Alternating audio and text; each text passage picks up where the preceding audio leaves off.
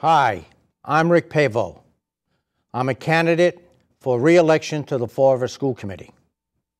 Let me first off start by thanking the Fall River Community Television for allowing me to come into your homes and businesses today. 2 years ago, you gave me the opportunity to serve on the school committee. And that time, I had promised that I would work very hard on your behalf in bringing in a balanced budget as well as increased student performance. As I speak to you today, I'm happy to report that over the last 2 years, we have had a balanced budget.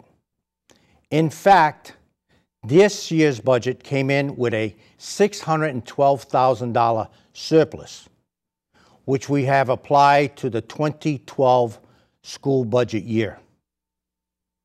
I was also very instrumental and tedious in my approach to have a business manager appointed to a position that would control and overlook the budget on a daily basis.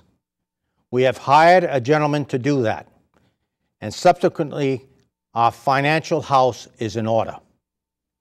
Second time I had spoken to you, I'd asked for your support in how we increase the performance of our students.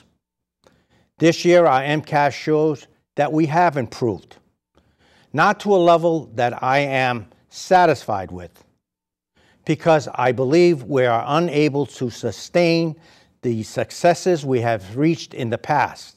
To give you an example, our annual increase for last year was in the area of mathematics.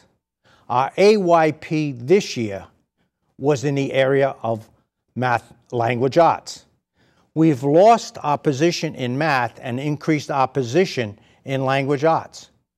We need to do more work to be sure that we increase both of those areas so the school districts and the schools reach their annual yearly progress. It hasn't been an easy job.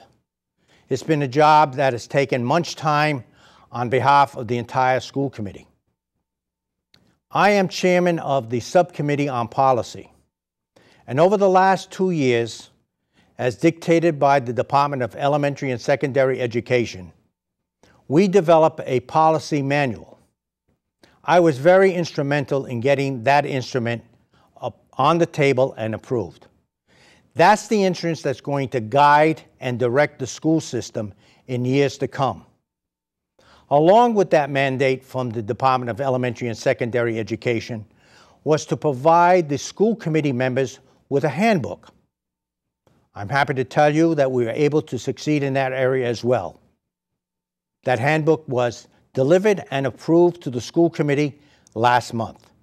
Again, that will be a guide for all school committee members, either present or future, to refer to and show how they can guide themselves during a committee meeting and the areas that they will be responsible for. I am asking you once again to look at me as a viable candidate for re-election to the school committee. I believe with my experience as a formal educator of 38 years, starting as an elementary school teacher, working my way up to the ranks of superintendent, I believe I can bring a unique and prosperous vision to the school committee. I once again humbly request your support for my re-election to the school committee on November the 8th, and I thank you very much for this opportunity to speak with you today.